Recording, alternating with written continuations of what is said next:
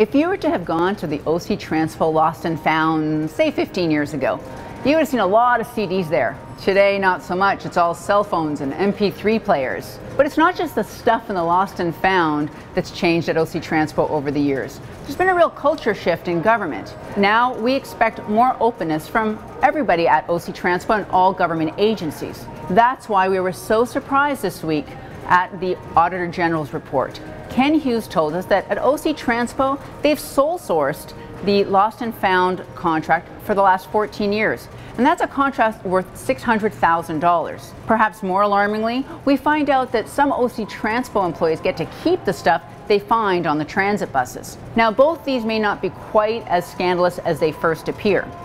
That sole source contract, well, it's been going to a charitable organization that actually helps some of the city's most vulnerable people. And by outsourcing our Lost and Found operations, it's saved the taxpayers money. As for bus drivers getting to keep the stuff they find on the buses, they do have to wait a number of weeks to make sure those items aren't claimed. Still, even though finders keepers may have some basis in law, that practice just does not pass the smell test for today.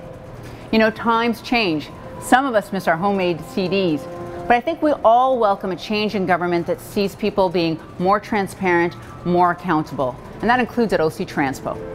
For the Ottawa Citizen, I'm Joanne Chianello.